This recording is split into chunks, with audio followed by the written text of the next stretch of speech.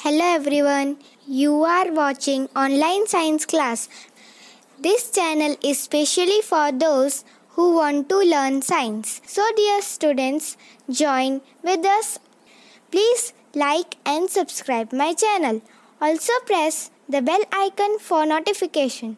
So we are going to start your topic. Please watch full video. Hello students, today we are going to start chapter number 1 of class 8, that is the crop production and management. The science that deals with growth of plant and animals for human use is called agriculture. Agriculture includes soil management, that is the cultivation of the soil, crop farming, that is the growing and harvesting of crops, horticulture, that is the growing and harvesting of fruits, vegetables, flower and decorative plants. Agriculture practices. The land where plants are cultivated is known as fields. Plants grown in large quantities in a field are known as crop plants or crops. Based upon the season, crops are divided into two types: summer crops called kharib crops and winter crops called Rabi crops. Kharib crops are grown during the summer between June and July and harvested by September or October. Rice, groundnut, maize, cotton, pulses are some common kharib crops. Rabi crops are grown in the winter between October or November and harvested by March or April. Wheat, barley, mustard, potato and peas are some common Rabi crops. We can see with the help of this figure, crops are basically divided into three types. That is the Jayad crops, kharib crops and Rabi crops. Jayad crops sown between Rabi and kharib crops in the summer season from March to June. Example of the Jayad crops are fruits and vegetables.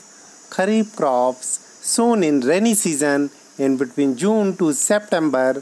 Example: paddy, maize, soybean, groundnut and cotton. Rabi crops sown in winter season October to March.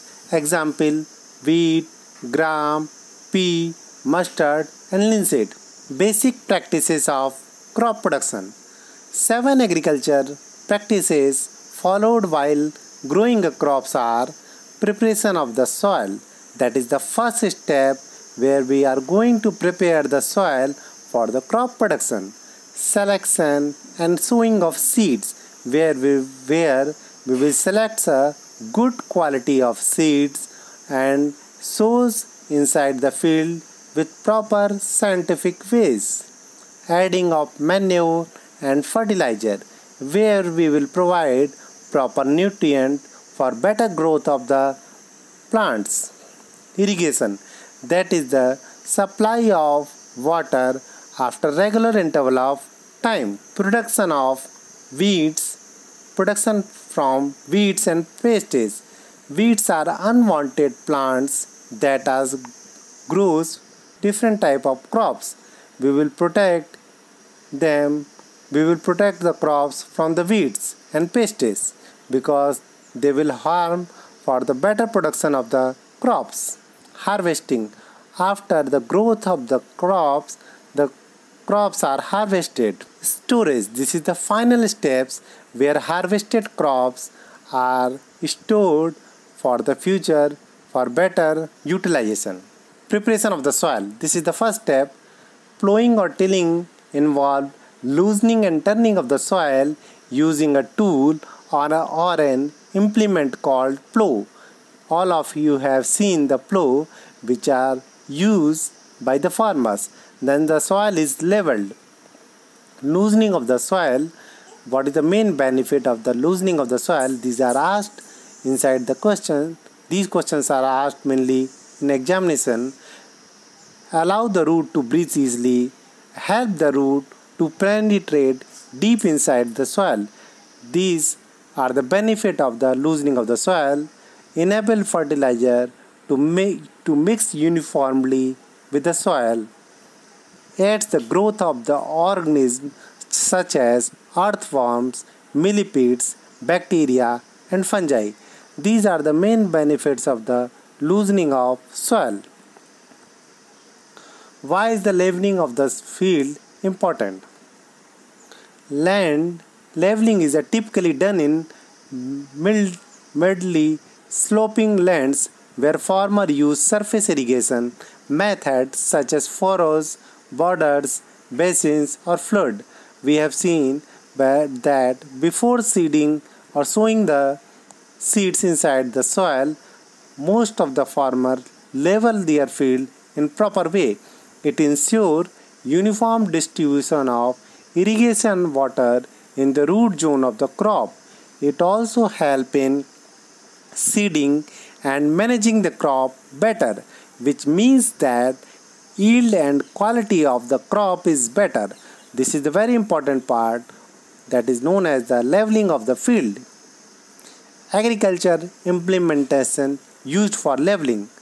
Traditionally, farmers used ox-dragon scraper to level the land, but today laser land leveler is being used to make sure that the surface of the field is even and flat.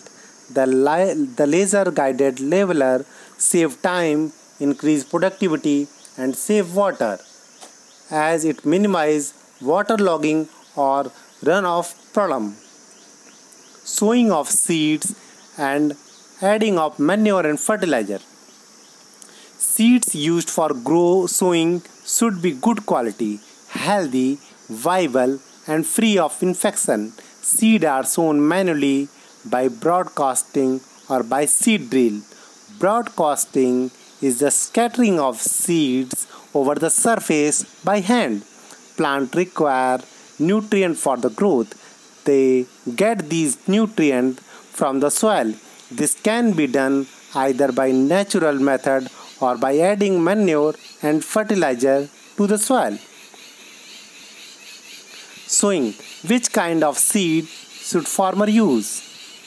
This is very important part that is known as the selection of the seed. Farmer should use good quality of seeds that are clean, healthy, and give high yield. Selection of the right variety of seed depend on the soil, climate, irrigation method, and other regional factors.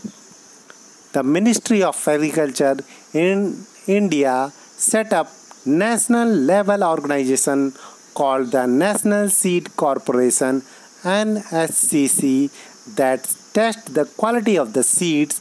State Seed Corporation and Agriculture University have also set up seed testing laboratories throughout India. These labs tested seed for their purity, resistance to disease and pests, germination and vigor, suitability to regional climate condition, and general seed health. How to separate damaged seed from the healthy seed? Because whenever we are going to purchase the seed from the market, some of the seeds are damaged.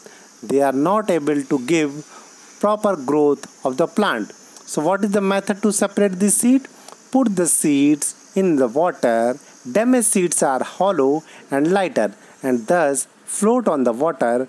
Good and healthy seeds sink in water and settle down. What precautions should be taken while sowing? While sowing the seed, it is essential to make sure that seeds are healthy and high quality. They are planted at correct distance from each other so that they can get proper light, water, and nutrients from the soil. They must be sown deep enough to protect them from animals and birds which might eat them, and wind which might blow them away, but not so deep that they may not get enough air to germinate. So these are the very important precautions should be taken while sowing the seeds. Thanks for watching. We will present next video for the another topic of this chapter.